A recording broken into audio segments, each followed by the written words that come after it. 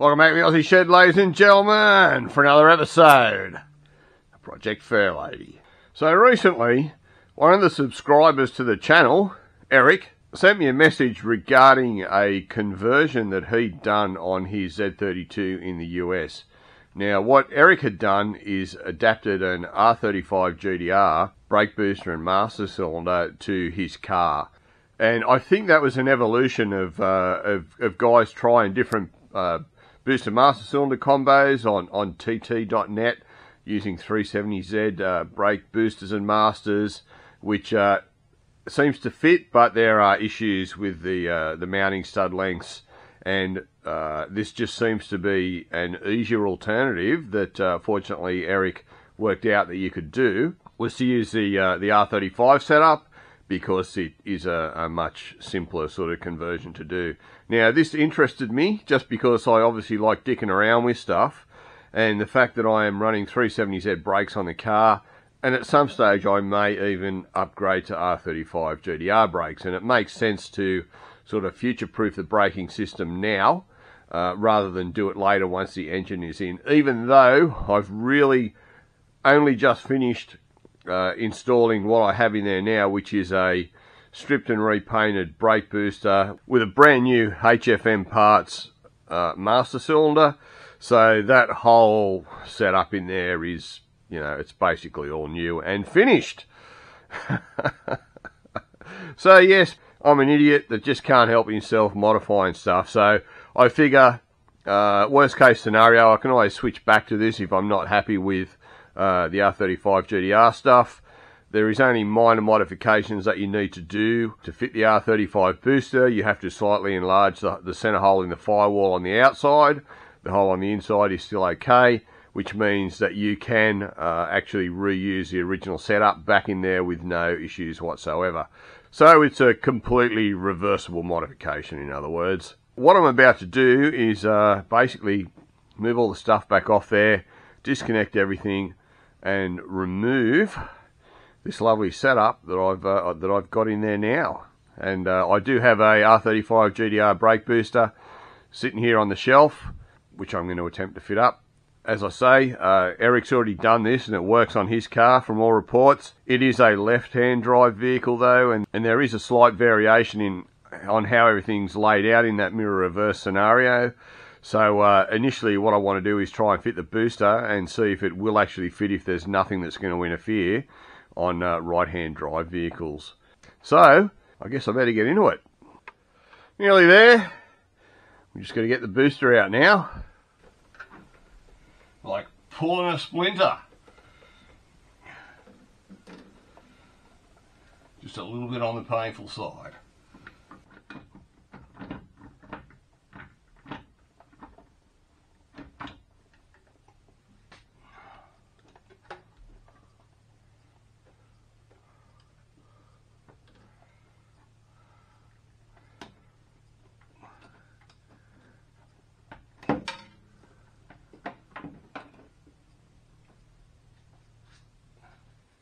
And this is our booster comparison, guys. There's the original Z32 booster there.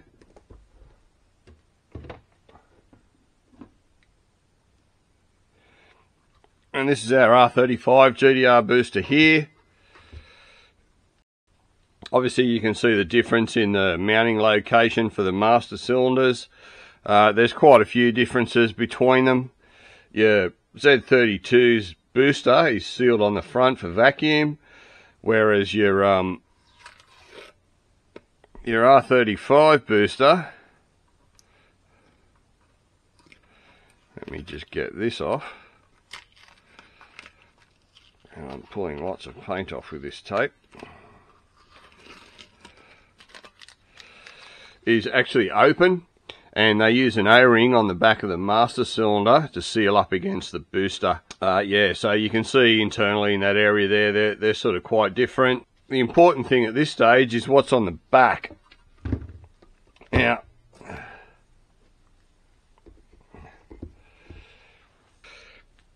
so this is the gasket that came with the R35 booster. Now, the Z33 and the R35 actually share this gasket. So that for a start tells you that things are good. So as you can see, that goes straight over there. It goes straight over there. And if you look at this gasket here, that's the firewall of the Z32. That's the exact same gasket. You can see this this gap that we have around here. That's what we need to take off to fit the R35 booster. The hole on the inside is clear. It's just this section here. Holes are all good. Everything else is all good. All right, let's get back to the bench. It looks like there's a little bit of a mismatch in clevis height. I'll just take a measurement on that. I'll just do a bit of a roughie with the vernier. Alright. So, from the mounting face to the centre of the clevis, what are we? Probably about 142 millimeters. Whereas from the same mounting face to the clevis on the R35, looks about 130. They do appear to be the same thread, so the easiest thing here, I would assume, is just to swap this over. Yeah, so that's 50. Yeah, that's about 44. So this one's definitely longer. The pinholes look like they're about the same, but probably the easiest thing to do is just swap the clevis from the Z32 booster over onto the R35 booster, which is what was in Eric's layout on tt.net, which is exactly what he did. I think you could probably still get it by winding this up right to the end of the thread, but I don't know how this all fits with the pedal. I assume it's probably pretty good. It's probably pretty much the same. So 11.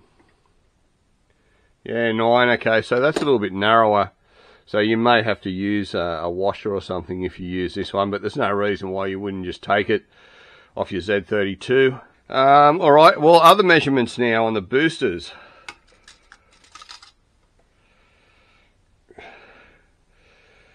So the diameter of our Z32 booster seems to be somewhere around 245 millimeters.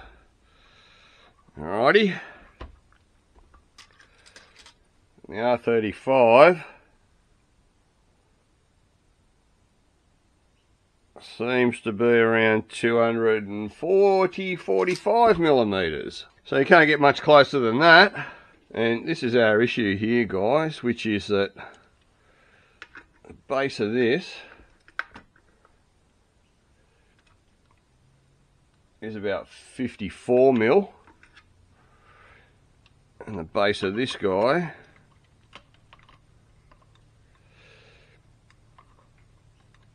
is about 59 mil, so not a huge amount of difference. Maybe a little bit more, maybe 60 mil. I'm just measuring slightly to the side. Hence the reason why you have to trim that little bit extra out of the firewall in this area. Yeah, I've just checked the hole in the firewall, and it is only about 55 millimeters. So it's obviously been sized properly for this guy. So we just need to knock that little bit out for this. The R35 booster actually comes with this spacer here. It slips on there.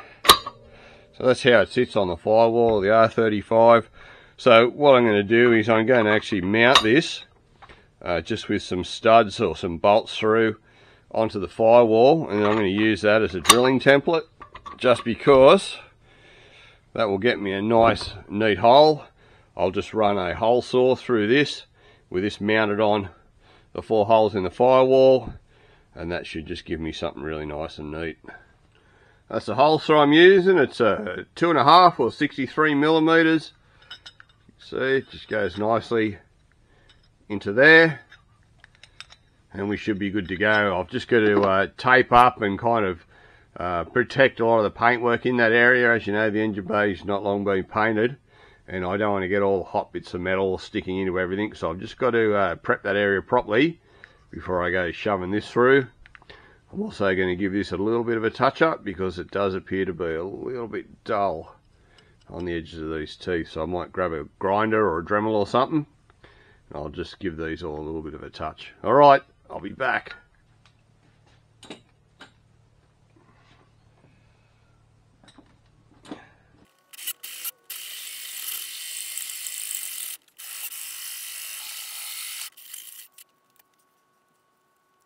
Well, we do appear to be through, guys. Let's have a look at this hole once we get all the tape off and see if we need to clean it up a bit or anything. It's a bit hard to sort of hold it with one hand doing that, but I think it's alright. We've captured just about all the crap got cut out of there.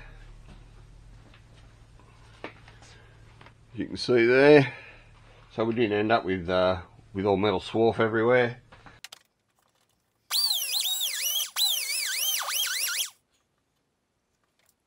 Alright guys, that's completely deburred now, nice and smooth, perfectly round hole. I'm very happy with that.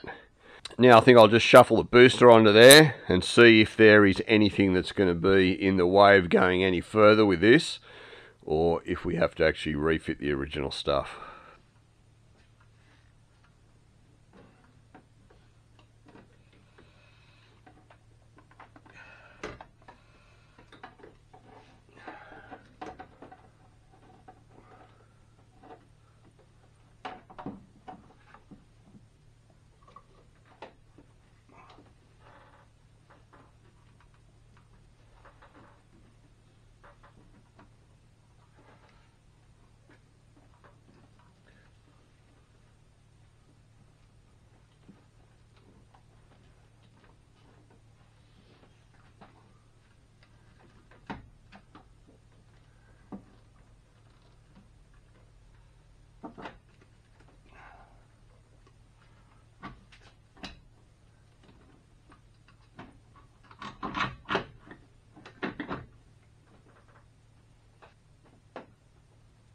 Alright guys, well that's pretty good. You can see where it sits now. My concern was the clutch master cylinder there.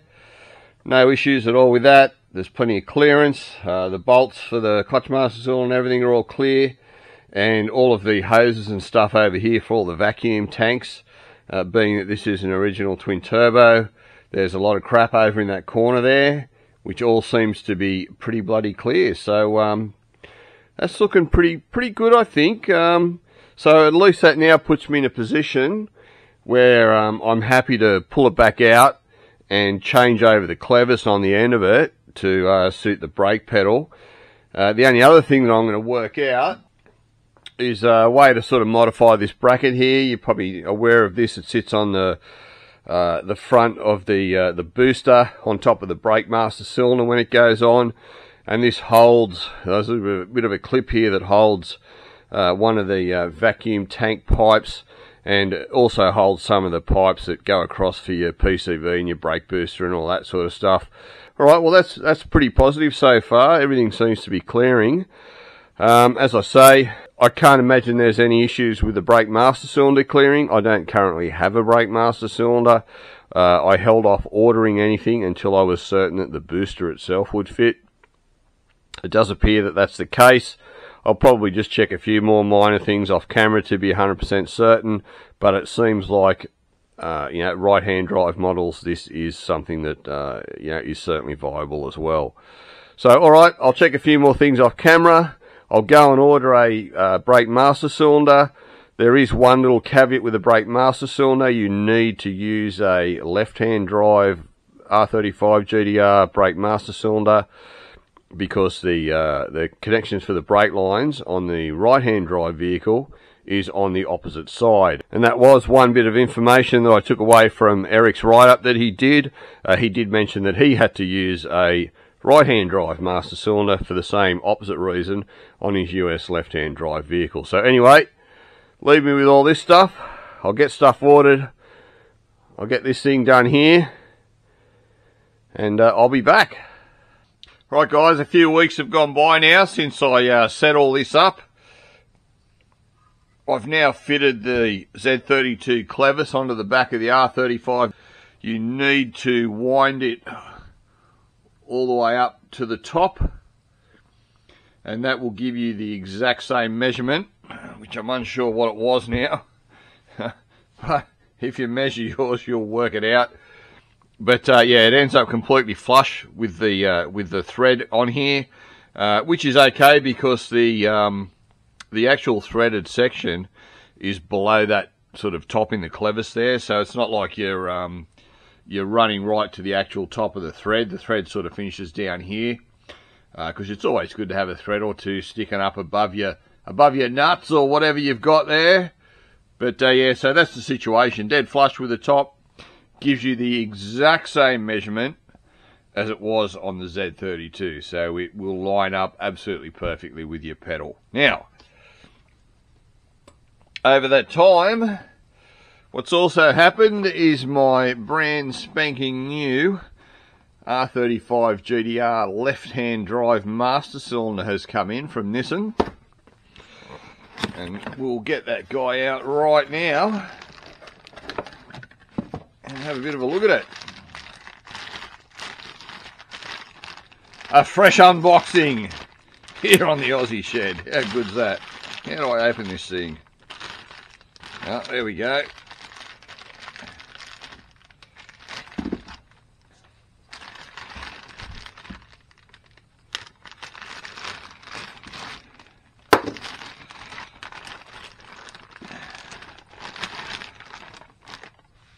So that's the baby. As I say, this is why you need the left-hand drive version, because it has the brake hose connection points on this side, which will mimic the setup on the Z32. So yeah, brand spanker. The electrical connection for your brake fluid level warning light is different. That's one thing I haven't sorted out for this. I'm finding it very hard to get hold of a connector that matches this. Apparently 370Z is exactly the same connector, and there are no aftermarket suppliers for it, so at this stage you're kind of stuck, you know, chopping one off a 370Z harness or something. Anyway, I'll sort that out. So, you know, the kit comes with an O-ring as well to fit on the back there, and yeah, it's even got some lube in there. So obviously, that's how she's going to sit, just like that. And I've got a little bit of bad news.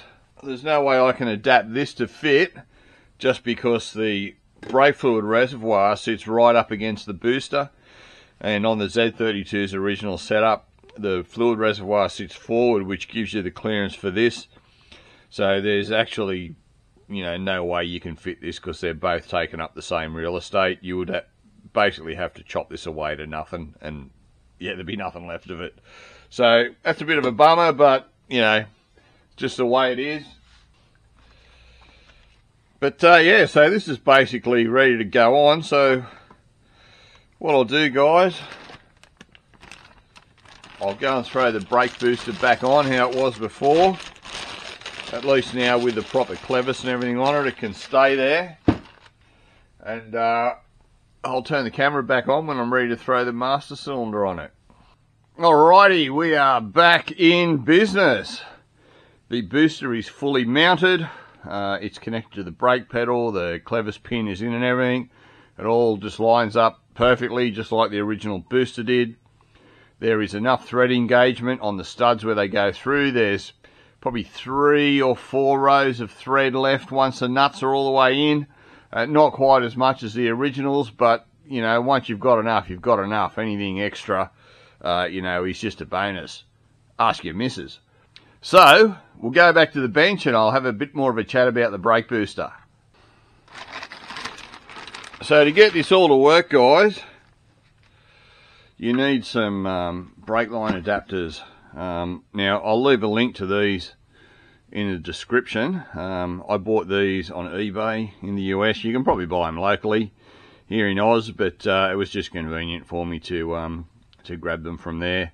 So they just basically convert the M10, I think it is, on the Z32's brake lines here to, I think they're an M12 on the R35. So it's just a matter of pulling these caps off, and these guys will adapt in there very nicely, like so.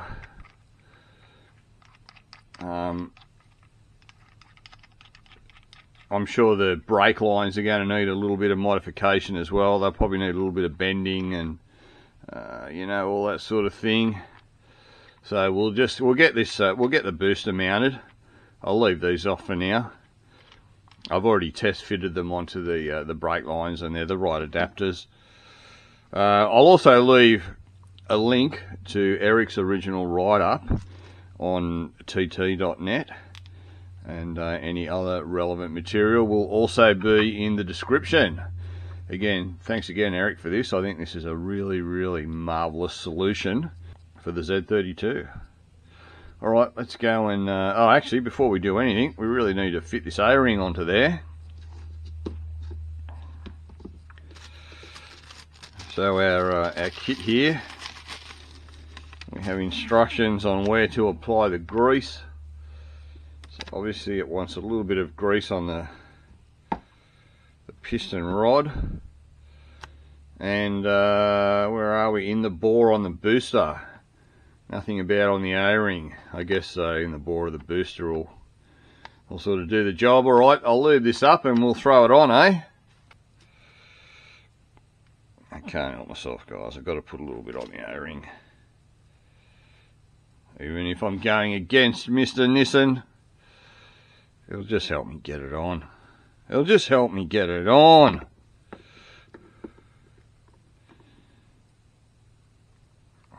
Alright.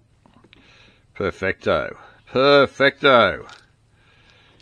Now it mentions to grease this guy up. Why, I have no idea, but it knows what to do. I guess it probably slides in and out of there. Maybe. Yeah, it looks like that's actually the cylinder, guys. It doesn't look like it moves internally. It looks like this big section here is what slides in and out. And I guess that's why they're wanting you to lube this up. So we'll get a bit of gear on there, a bit of silicone grease.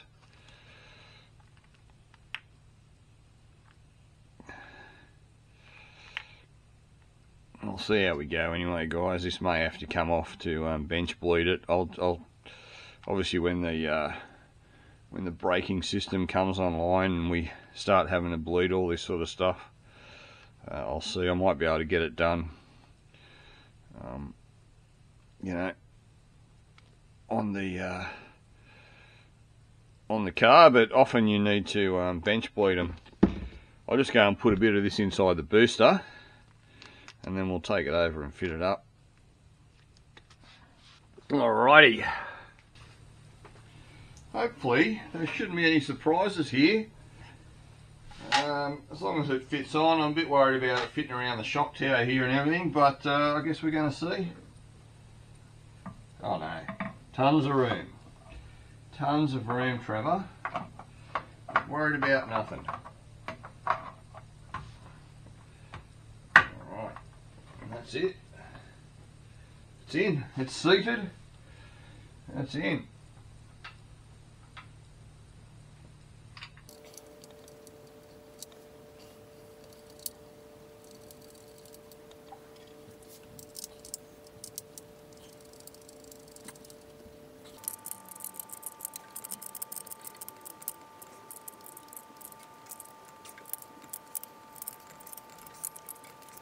Okay, so as I say, these are our adapters. Now you can plainly see why we have to use the left-hand drive version of the R35 master cylinder here, because otherwise the connectors would be on this side. Puts them right in this area here. You'd be able to do it, but you'd have to make up new brake lines and all that sort of stuff, whereas these, mate, adapt that into that and we're good to go. Unfortunately, we need to do a little bit of bending. But again, you know, the back one's going to be the biggest problem, but I'll undo those down the bottom here, bend them forward, and they should be pretty good to go. Unfortunately, I've got heat sleeving and bloody all sorts of crap on these, which is going to make it a little bit tricky. But I'm sure I'll get there. I'm sure I'll get there. Got a bit of a burr on that. I'm just going to have a look at that. See if this is any better.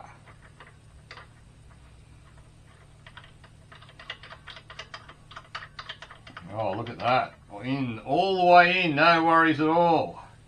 Like a wedding night dream. Just goes to show, guys, you know, don't trust anything, even something that's brand new like that it doesn't have a burr or a bit of a damaged thread on it. You put it in, you risk stripping out the thread of what you're going into, being that this is aluminium and that's steel. You know, the aluminium would have given way to that, so it wasn't that bad. It was only a little flattened over part on one of the threads, but it still would have damaged the thread a little bit inside. It probably wouldn't have ever been anything to, you know, that would have really caused any problems. But again, 2 seconds with a file, and you know, it's really nice and easy.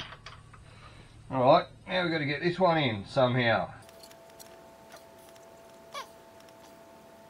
They are a bit of a worry, I'll tell you that for nothing. I might end up making up new brake lines, guys. I don't know how this is going to go. It did seem like the left-hand drive guys, their brake lines fitted a lot better with the adapter. It didn't look like, you know, they were this far out that they needed this much sort of bending around. But you know, it's hard to say from sort of looking at a few still pictures. But honestly, you could probably get by with that. But you know, there's a lot going on there for no reason. You know, it's a pretty ugly sort of a thing when I could just bring them straight up and bend them in, and they'd be, you know, they'd be really, really sweet. And I could probably even get rid of these adapters then, and just make the lines up with the right fittings on them, you know. Anyway, you can see that's the bulk of it there now done. Only other thing is the electrical connector.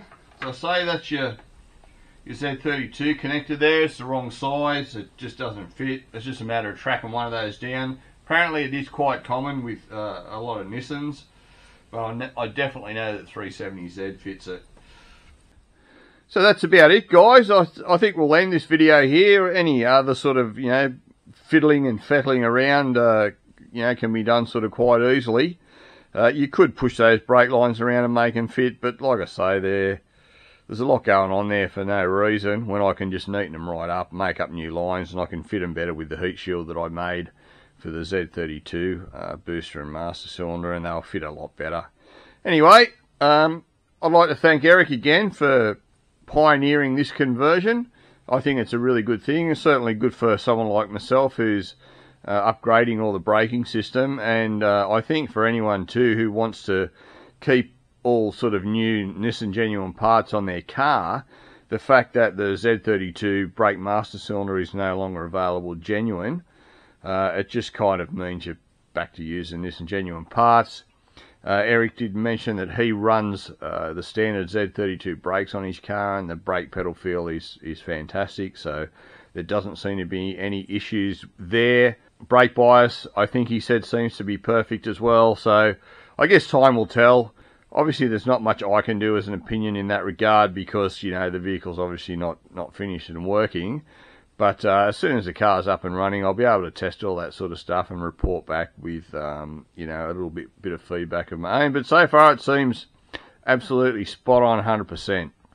Alright guys, as I say, I'll leave a link in the description to the original write-up on tt.net that Eric did on this. Plus I'll leave links to any parts that I can sort of steer you to. And that's about it. So thanks for stopping by the Aussie Shed. Always a bloody pleasure to have you here. If you like the video, give it a thumbs up. Subscribe to the channel. Oh, and one thing I forgot. I need a new brake master cylinder stopper. Anyhow, I'll sort that out in another video. Cheers.